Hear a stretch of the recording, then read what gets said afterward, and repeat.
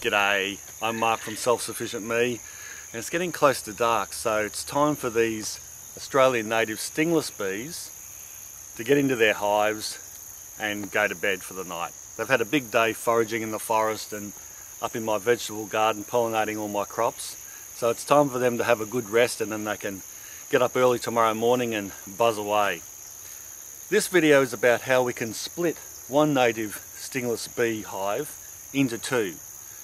With the decline of the honeybee worldwide, it's probably more important than ever that we know how to make more native beehives. So I hope you enjoy this video.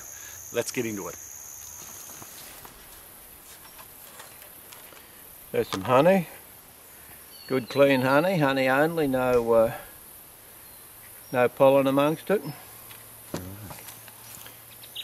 They have a 5/8 inch hole for them to come through, and the brood's underneath here, hopefully. Ready to split. Carbonaria. Yep. It has a spiral pattern. Yep. And we're going to split this. Yeah. To make two hives. Well, hopefully. That's the hope. Because we won't know what until after a few months that we know that both hives are taken. That's right. You win some, you lose some. Yep.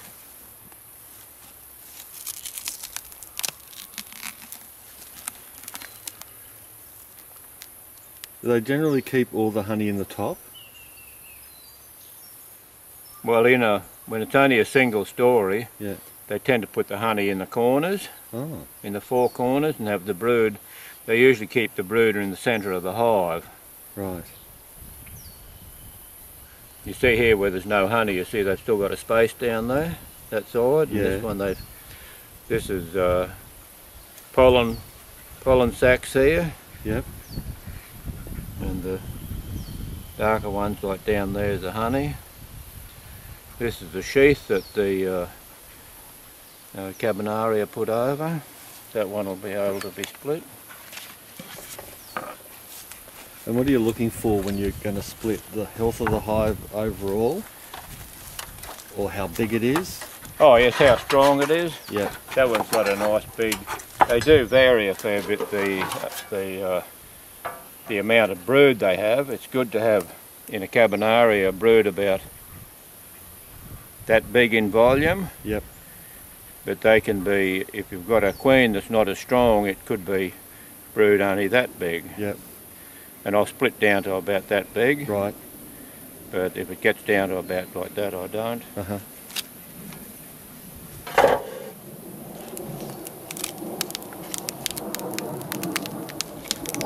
See how black that one is? Yeah, it's darker. See the spiral effect? Now this is interesting here, Mark. See that there? Yeah, that... in the brood cells? Like some type of larger egg or something. And here? See that there? Yep. What's that there? Wait a minute. Down below that. Hang on, I've just got to get that focused. Show that again. Yeah, that larger type thing. I've got no idea what that is. They are queen cells. Oh, so they're bigger ones. Yeah. And the way they make a queen is they make a larger cell. There's probably some more over there. They make a larger cell and they fill it up with food and lay the egg, and that's the only difference. Oh.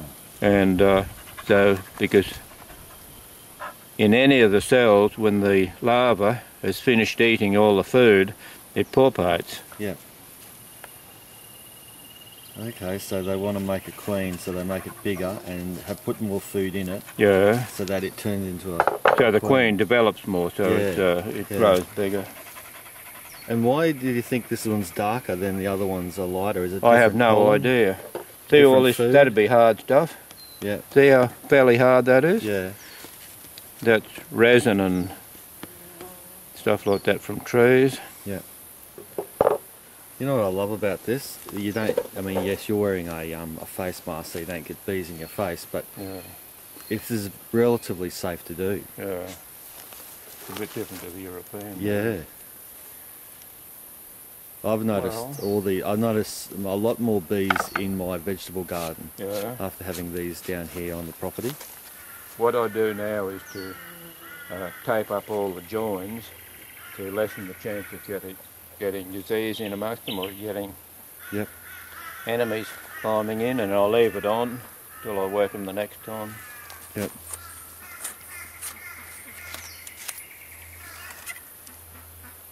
Even if it saves 1 in 10 hives that might die. It's I missed that. What are these sticks? They look like measuring instruments or something. No, they're packers to pack it up and tilt it. Oh, right. You tilt it so it's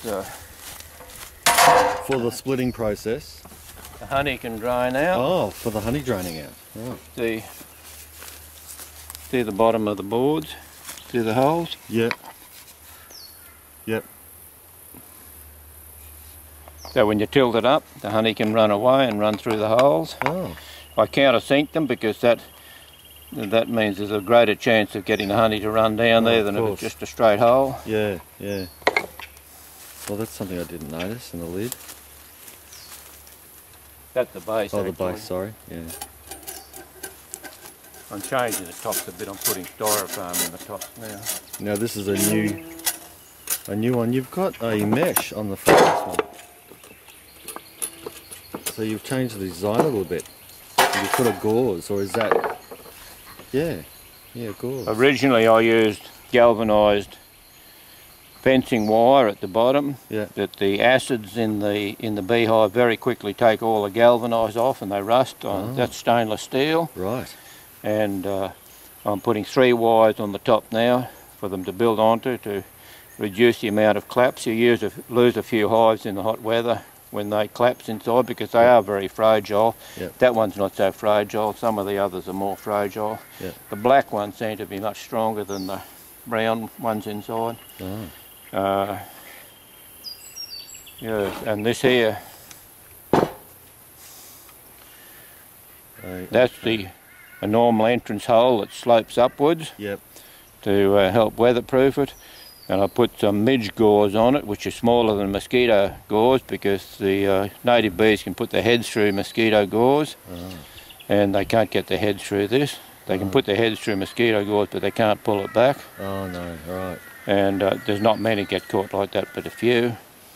And I leave this on for a day, and when I come back tomorrow I'll remove this and they'll have their scent inside. Otherwise they don't like to go inside because there's about a 2.5 inch channel inside that doesn't smell like home. So you're essentially going to trap them in overnight so that they know that that's their home. Well, it'll be still with this, even though I'm cutting it in half. Yep. It'll be still together in one hive. Oh, and then I'll separate it tomorrow. Oh, I see. Okay. So you're attaching this to it to start off with so that they get their scent, and then you split it the next day. Yeah, the main reason for doing the operation in 2 days is that there's a certain amount of collateral damage when you cut them in half because you cut clean through the brood. Yep. And if you leave them all together, the 2 halves together, or one above the other one, then they can clean it all up and they've got all the bees en masse. And if there happens to be a virgin queen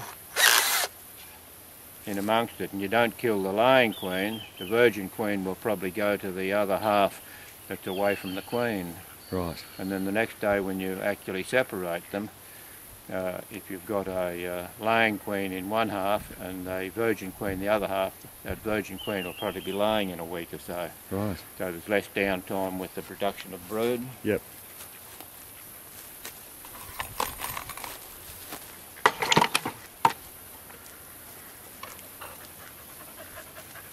Now when I wired these up, I call that wiring them. Yep. When I wired these up, I considered that two to hold the top was plentiful. Now the sun's just come out. So obviously sun's an issue when you're splitting the hive. The story is that direct sunlight on brood will kill the brood. Oh, right. Whether it does or not, I don't know. Here we got a stand here with an umbrella, so we can work outdoors or wherever we want to go and put this umbrella up. So it protects it from direct sunlight, which can kill the brood.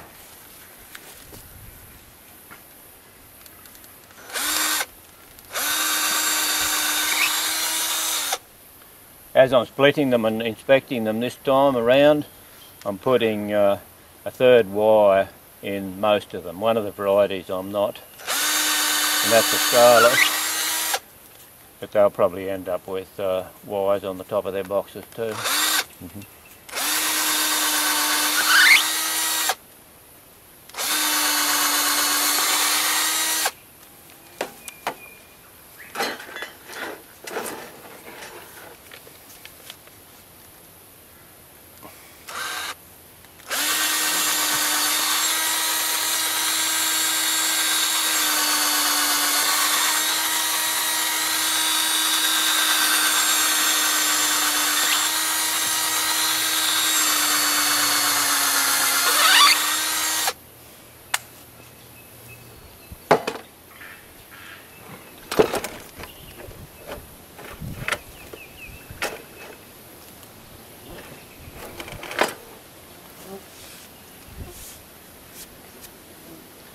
As you can see when you look in here, surprisingly enough, the bees are just as happy to build their nest onto stainless steel as they are onto the wood. Mm. They don't mind, and that does surprise me, but as you can see there, they're happy to use the stainless steel. Yeah. I don't drill the holes right through, and I poke them in both ends.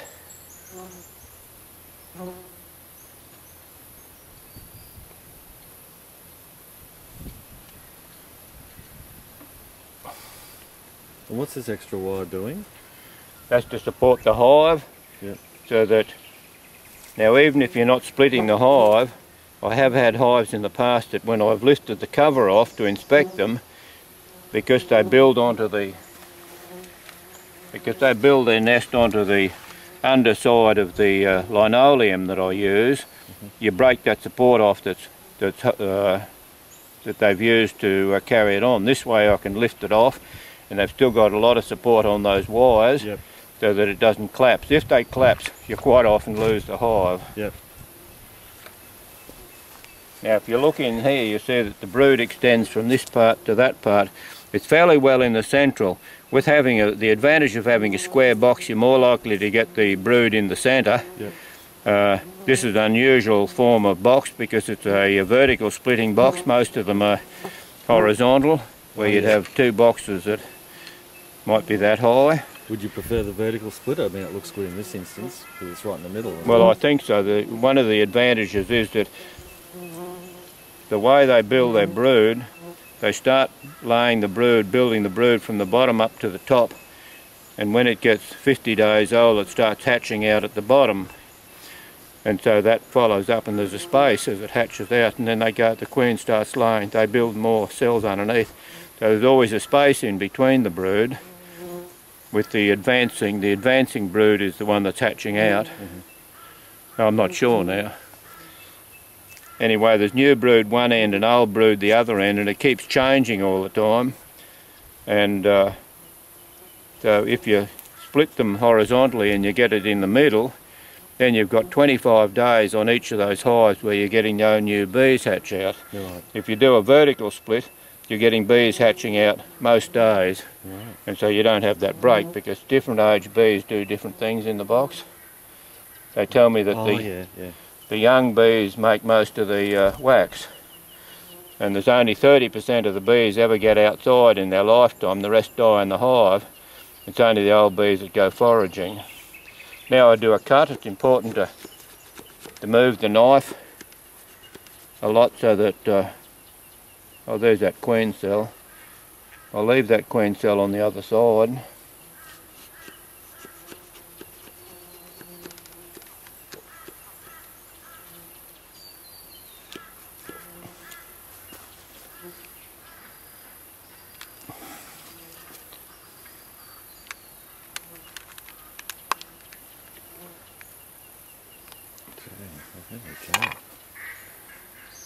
have to break all that glue that they've got. Yeah, oh, wow. Now you can see, there's the advancing front. This is only new stuff, this is old. Yep. These are hatching out here. Yep. And eventually it'll work up to the top. And then they'll start at the bottom, and they only use the cells once. But that's a good shot of how it is. That bee there that's a brown colour, he's only just hatched out, that's why he's brown. He'll go black with a bit of exposure to light. Right. Now that's the entrance there. Yep. So I put an empty box on this side, empty half rather. Yep.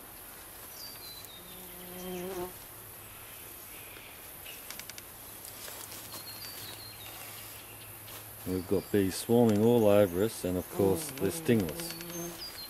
So unless you get one up your nose or something, they're not going to hurt you.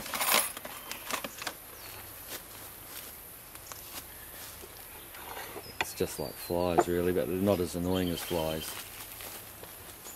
Because they'll land on you and sort of crawl around, but they won't sort of try to stick and suck on you.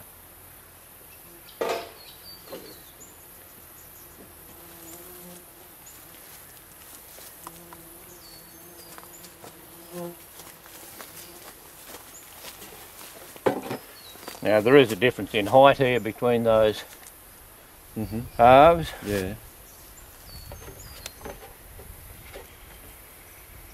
Just slightly, about 5 mil. So you're gonna. I'll put 3 spaces in there. If it keeps them even, there's less spaces for them to. Oh yeah, crawl out. For the rubbish to get in. Yeah. And they do have several predators, don't they, like wasps and that type of thing? Yes, that's correct. That if they get in,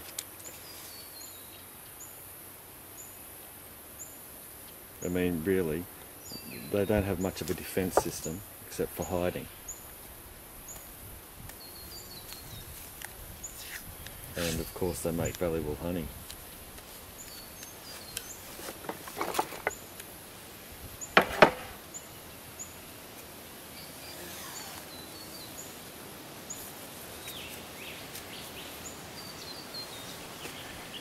It's important to use a good quality duct tape. The poor quality deteriorates fairly quickly in the ultraviolet. It's only good for a couple of months. Yep.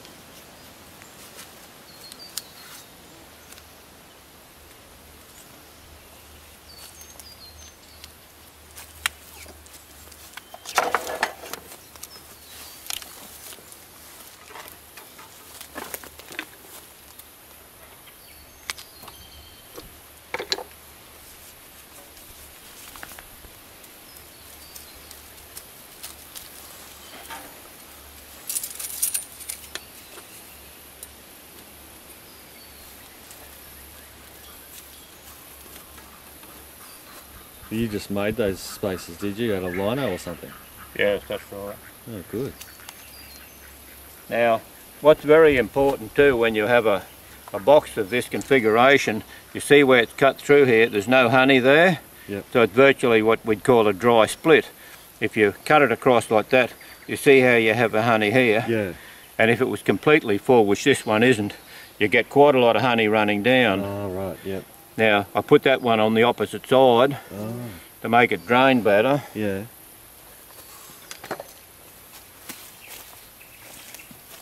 And there's the other side, and these match up. That matches that side's not quite well, but it's... Yep. Oh yeah, it's pretty good.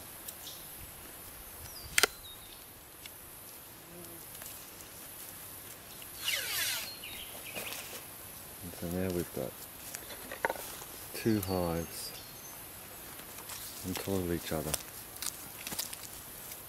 With open access inside so they can clean up the damage that's done. Yep. And tomorrow I'll separate them.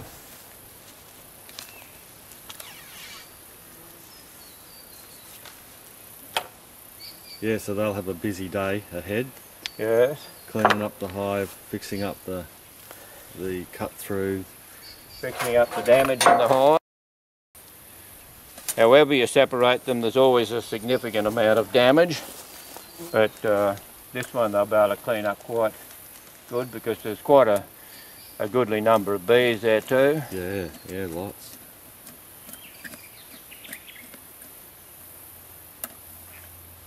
And the fact that they've got queen cells, closed queen cells, is a good sign.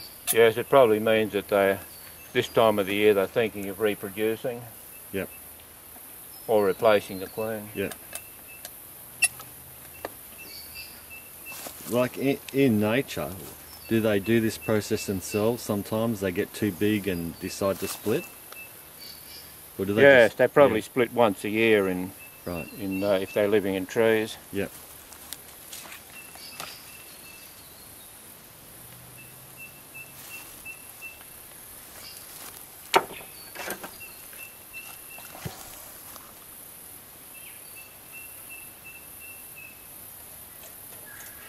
I'll tighten these bands up together.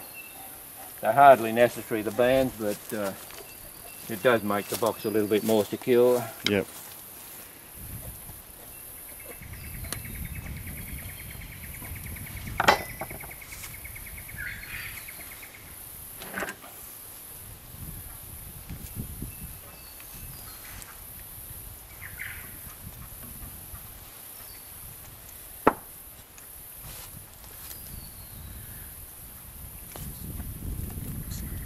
That's number one for my record, so I know what the origin of it was.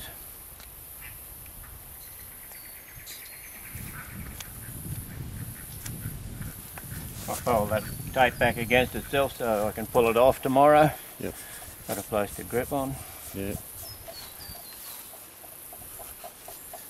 By sealing up all those lower joins, it means that there's less places for the flies to come and lay their eggs to blow the hive. Yeah.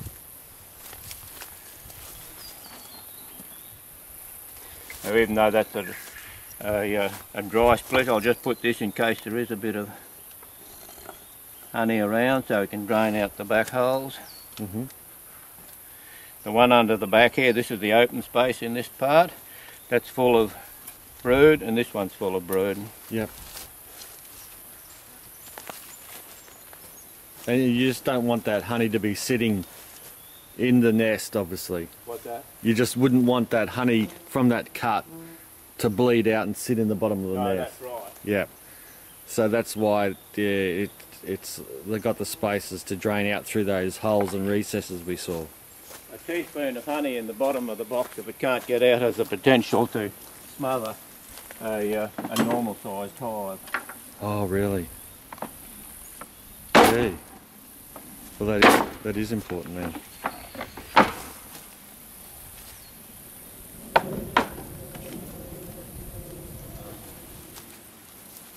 And what's that do? That's the insulation. Oh, okay.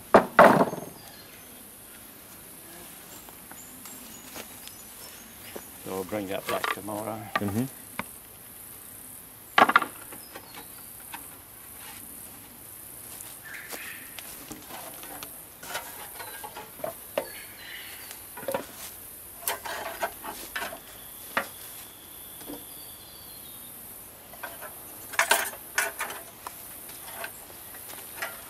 Does the insulation just go underneath the hood there? Yes, I'll put a You just put an extra block of wood? 25mm piece of wood down first. Yep. And then the 25mm insulation on the top of that. Right. But for today you just put a couple of blocks of wood? Yes. Yeah, it'll do. Well, that'll have to do. Yeah.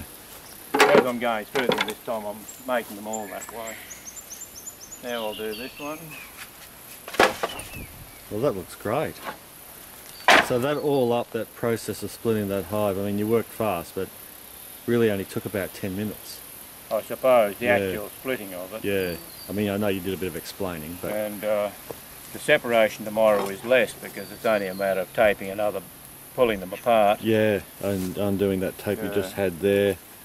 And then, yeah. And then opening up that gauze. Yeah, removing that. Yeah. And there you go. Then on to the next one. So this style of hive's working well. What type of wood is this? A cypress. I'm using cypress because cypress is white ant resistant. Oh yeah. I'd rather use white pine or hoop pine is much lighter and has better insulation qualities. Yep. But the white ants love it. They're similar. The advancing front is in about the middle. Yeah. This is more like a Christmas tree. Yeah. For some reason. Sometimes they're more straight up and down. You can see down at the bottom where there's some empty cells they've made. They only make a few cells at a time, maybe 6 to 10, and then fill them up with food and lay the eggs in them.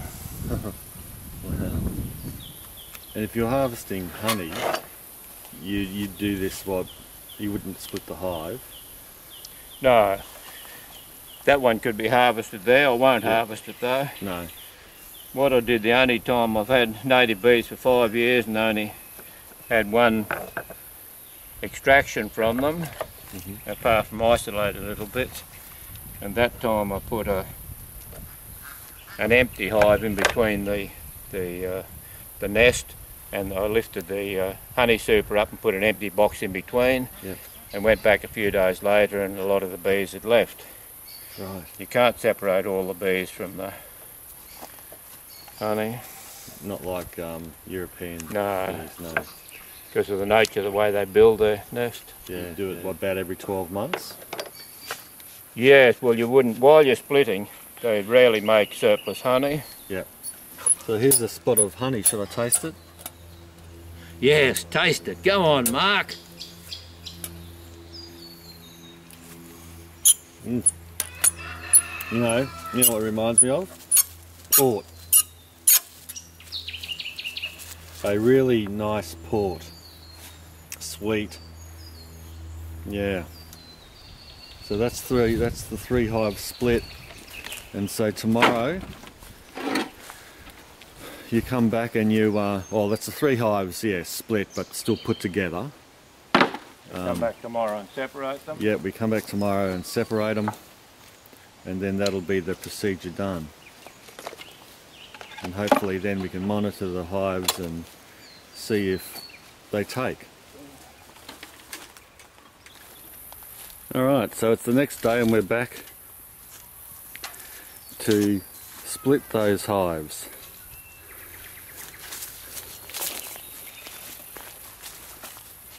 Separation, we split them yesterday, today we separate them. Oh, that's right, we make separate. 2 out of them. Yep.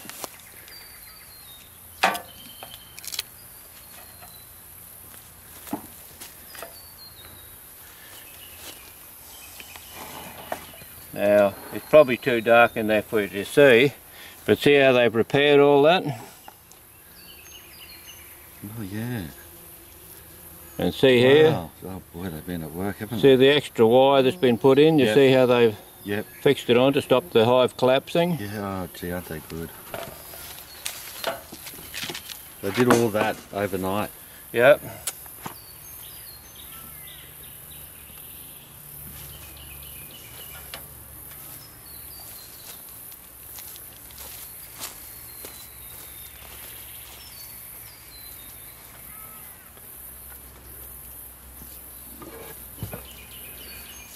So essentially, 1 hive now becomes 2.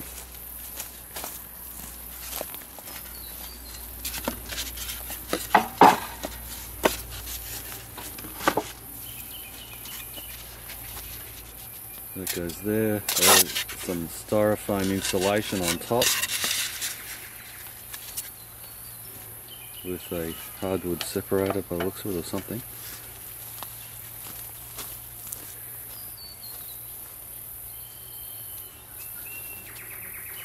Here you've got a base. You've got this base which has got countersunk holes at the bottom. Then you've got the main box. Then you've got a spacer there, foam insulation, and then a tin lid on top for obviously weatherproofing and all that.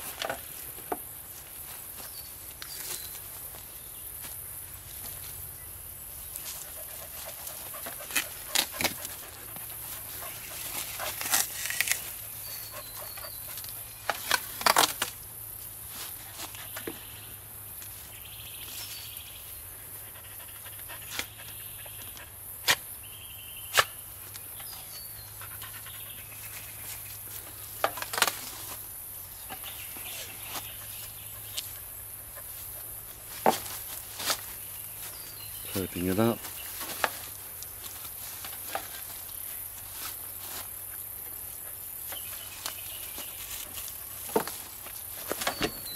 Now it's time to remove the closed opening and get rid of that gauze, because the scent should be in there now and they should be able to go in and out of their new home. Now what I'll do, I'll shift that one over there and I'll put this new entrance up here. So that's where the workers will be used to going in and out. Yep.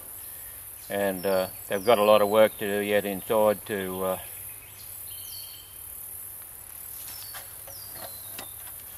make the tunnel. They'll make a tunnel inside.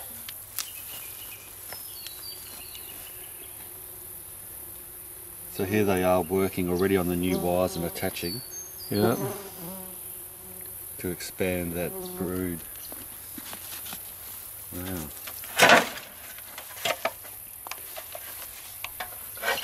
And they would have made a queen or already had one in there. Yeah, it's hard to say. They'll have to sort that out themselves. Whichever the case, yeah.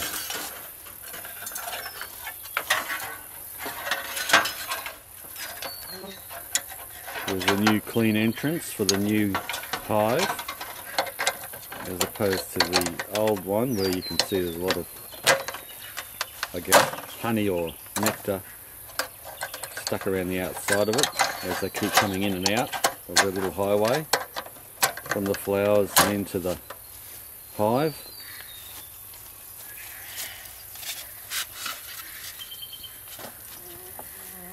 So is any honey drained out? I'll have a look, I'll shift that there. See, that's quite dry, there's no honey because they were fairly dry split yesterday. Yeah. Yeah, it seems like a really good way. This hive design is a really good way to do it, isn't it? Because like you're saying yesterday, it's minimal damage to the food and the honey source. It seems to work out fairly well. If they're over full, if the boxes are over full, you can have some damage to the honey pots. Yeah. But these were just right for the splitting. Mm-hmm. And that's it. That's how you split a native Australian beehive. I hope you enjoyed the video. Please subscribe and hit that like button if you liked it. Plus, if you've got any questions, whack them down below.